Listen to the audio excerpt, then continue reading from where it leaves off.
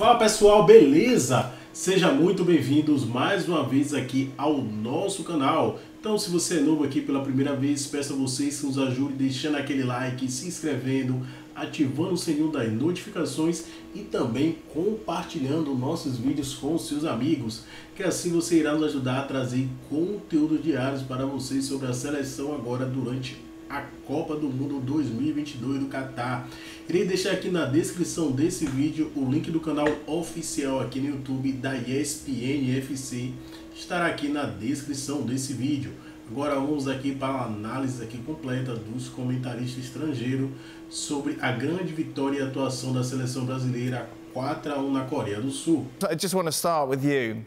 Without a doubt, that was the best performance we've seen, isn't it? That first half. It's the best 45 minutes certainly that we have seen from Brazil, but I think it's the best 45 minutes that we have seen from anybody in this World Cup. And it's scary to think how good Brazil can be when given time and space in transition, and then these guys take over, and there's just options everywhere. Now, we've talked about it coming into the tournament, that there's a whole lot of options for Tite. It's one thing to talk about it, and then a completely different thing to actually see on the field the full display of all the options and everybody getting involved. Everybody getting involved with passing, with moving, with dribbling, with crossing the ball, with finishing chances. The assist to Richarlison's goal after what was a beautiful play from Richarlison to begin with comes from Thiago Silva. Thiago Silva is now playing through balls. Everybody getting involved in the attack.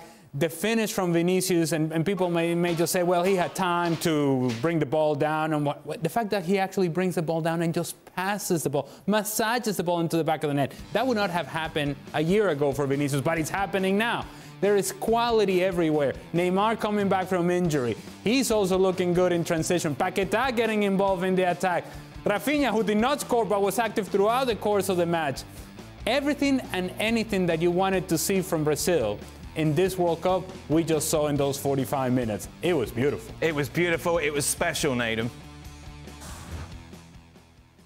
Yeah, it was very, very impressive. You know, that was a very special 45 minutes. And I think, for me, the performance I can think of that was a bit different to that was maybe Spain against Costa Rica. And then we can say, well, it's only Costa Rica. But Costa Rica beat Japan, who beat Spain and who beat Germany. So maybe it was actually an incredible performance overall, getting the 7-0.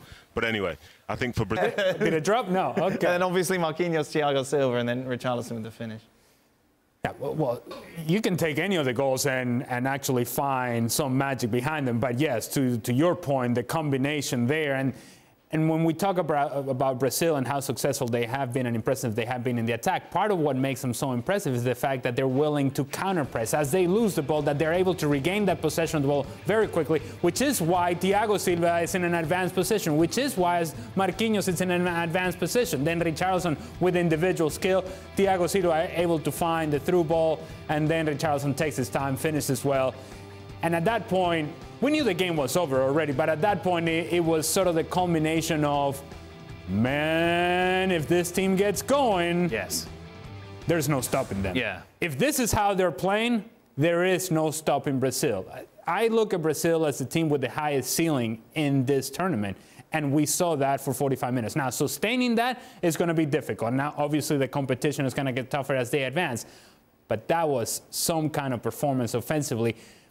Not only in the fact that they created chances, not only in the fact that they put away those opportunities, but also that counter-pressing that I'm talking about. The fact that late in the match, they're still chasing around, that you see Richarlison chasing people around, that you see a team that has a mindset of regaining possession of the ball very quickly, being on the front foot, parking themselves in the attacking half, and when there are moments to go in transition, these guys are running with the best of them, and they have all the talent in the world to finish the opportunities that they create. What else caught the eye for you today, Naden, from Brazil?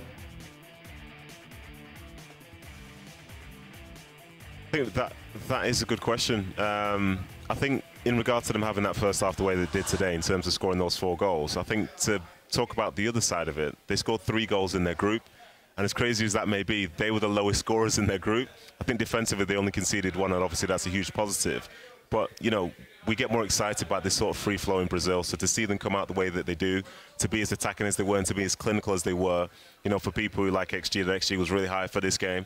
So I think that's what got me. You know, there was a sense of excitement and free-flowing nature. You know, the way they were playing, as I say, was, it was really positive. I think there are lots of nations who I can name, England specifically, who want to see like a more attacking style of football. Well, you know, you see Brazil do that today, and as Ali was saying there, their ceiling there, you can see them drifting towards it. And if they do manage to hit that sort of level, I think he's right. They're going to be a very, very tough side to beat, because at the end of the day, they can either be defensively solid or they can go in a shootout. And in a shootout, you get the feeling they're going to score a ton more goals than you might. Dancing. Some have taken umbrage to the celebrations, particularly for the third and fourth goal when the game was already gone, already done. Right. Well, Brazil are dancing even before the game starts. I'll tell you, quick story time about Brazil. They had destroyed us in Venezuela 4-0 in a World Cup qualifier. Both teams are now on the tarmac of the local airport waiting for our charters because we needed to catch a flight for the next World Cup qualifier. Guess what they were doing? Dancing.